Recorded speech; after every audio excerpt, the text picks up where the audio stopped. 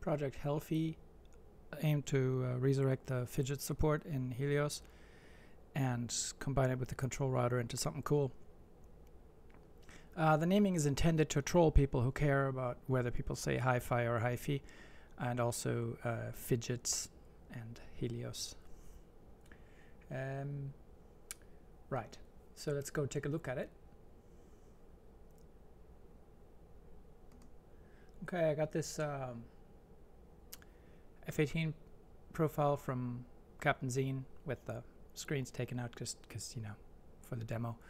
And basically what I've done here is I took all of the rotary controls, and you know, you can still use them with the mouse and everything, just like always.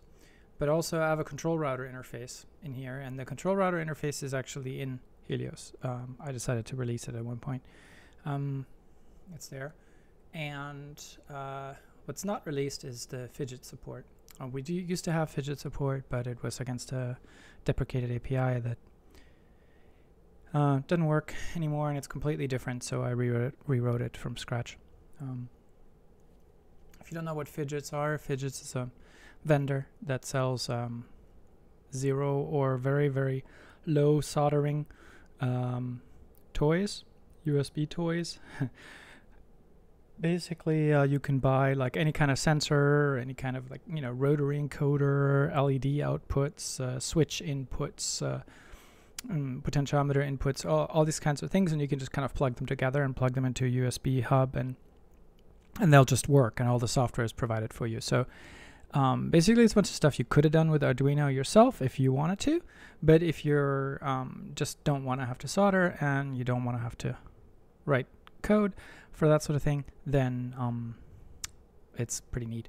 So I like it, and I thought it would be really cool to allow Helios users who want to have a little bit of physical cockpit without doing like a full build and without having to learn how to solder and program boards and stuff like that, to get some of that. So again, this is obviously an unfinished project and is not in any way being released at this time. Okay, so here's what I did with it. So I when you have the HelFi plugin installed, you can add interfaces of type Phidgets, and right now it detected all of these ports. I have a Phidget hub plugged in. It's got 6 ports and 1 device plugged into one of the ports, which I already configured, so it's not doesn't appear in the list anymore. The interface I did configure is this one, Phidget device blah blah blah, serial number device 1. So it's by serial number, so that if you move all this to another machine, it will match the correct device to the correct thing again, because each Phidget device has a unique serial number. Okay, it is a what I've plugged in is a rotary encoder. I've got to tell it what type of rotary encoder it is. Just going to do that. Save profile, and that's the only thing that it has. It has an output, which is position change. So this will fire when you move the rotary encoder. It's plus and minus pulses, right? So it sends like, since you last sampled me, I have gone 137 ticks to the right, or I've gone, you know, minus 68 ticks, meaning like I've gone 68 ticks to the left.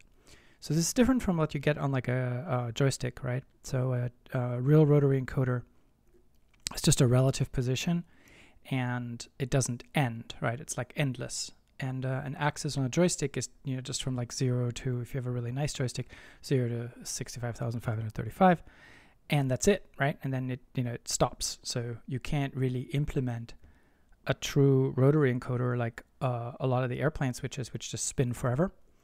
And so here I plugged an actual rotary encoder into a Phidgets interface, because again, I can't do it with a joystick interface. And then I tied that to the control router. So let's look at the control router configuration. I tied it to port 1, and then I configured port 1 in the control router to be 2400 pulses per revolution. So I have a very high resolution rotary encoder. It sends 2400 signals per turn. And the reason that's okay is because I'm using a dedicated little Phidgets box to sample it. I don't have to do it over like simulating joystick clicks, or in an Arduino solution, like you know, just sampling the thing super fast, which you can't do that fast. So anyways, so I've got the super high resolution encoder. I tell it at 0 is at 0, and when it goes around one time, I want to consider that 1.0, and every 4 pulses is one click, if it had any clicks. Mine doesn't actually have any detents, so it's not like a little rotary switch that stops, but I have to configure that anyway, so 4 is just the default. So I've configured that, and then what I've also configured is in the profile, I've tied this text field to the control router. It says if the bound control, the most recently touched control, and the control router changes, then update the text up here. So let's see what that looks like. I'm going to go run it. Oh, where is it? On that screen. Okay, so now it's running. And so, you know, I'm using the mouse here for demo, but pretend it's touchscreen. And then the idea is, let's say if I click here on this brightness button, and it says bright up there in the corner, because that's the name of the button. It's just, you know, the names there, you know, you could change them in the profile editor if you wanted them to be pretty. But the point is, now that I'm going to not touch the mouse, I'm just going to turn my rotary encoder. I can now manipulate this button, and it's super duper smooth because I've got that very high resolution 2400 pulses per revolution encoder. Then if I click on something else, like this button, then it changes to BL, then I can turn that one. And as long as I don't click on any other rotaries, it stays bound to them. So I'm still turning it back and forth, right? So the way the control router works is it stays bound as long to that control, to my rotary encoder, because that's the control I moved after clicking on something. If I had 2 rotary encoders, I could click on AOA brightness, move one of the encoders, click on this balance thingy here, and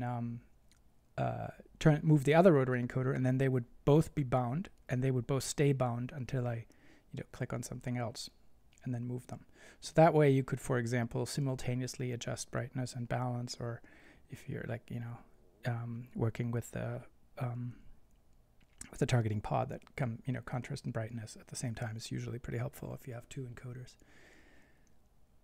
In my case, I just have the 1 encoder.